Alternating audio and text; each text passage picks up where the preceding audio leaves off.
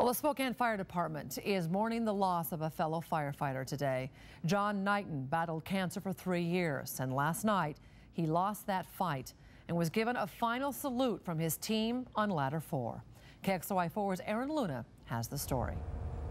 And Nadine, we are outside of Station 4. You can see the flag behind me is at half staff. Anyone who knew John will tell you John Knighten was a fighter, not only of fires, but a fighter against the horrible disease called cancer. A fighter for everyone who's going through the same struggle as he was. Unfortunately, it was his time to lay down the gloves. Sunday night, firefighter John Knighten lost a battle he knew he couldn't win. One he still insisted on fighting. He was an informal leader at Station 4 and on the department.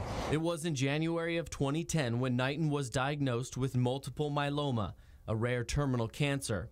His fellow firefighters and the community rallied to help pay for his treatments. He was even able to return to work, but the battle with cancer and a brain tumor eventually wore him down. Doctors told him to go home. Ladder 4 was there to take him.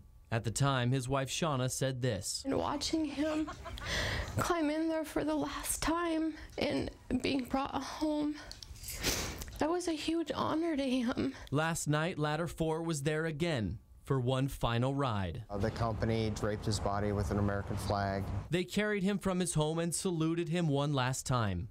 Washington State Patrol escorted the engine to the funeral home.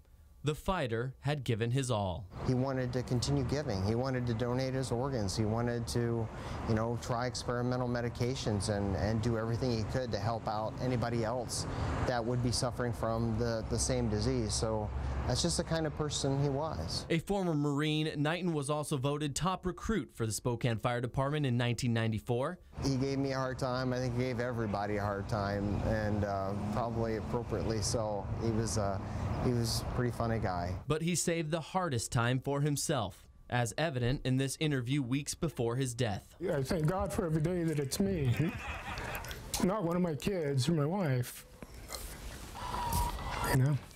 I can take anything. On the outside, it's business as usual at the Spokane Fire Department. On the inside, hearts are heavy. Simultaneously, we have the 18 or 19 firefighters that were lost in Arizona, too, that happened yesterday. So it's been overall a pretty tragic last 24 hours for everybody in our discipline or in our industry.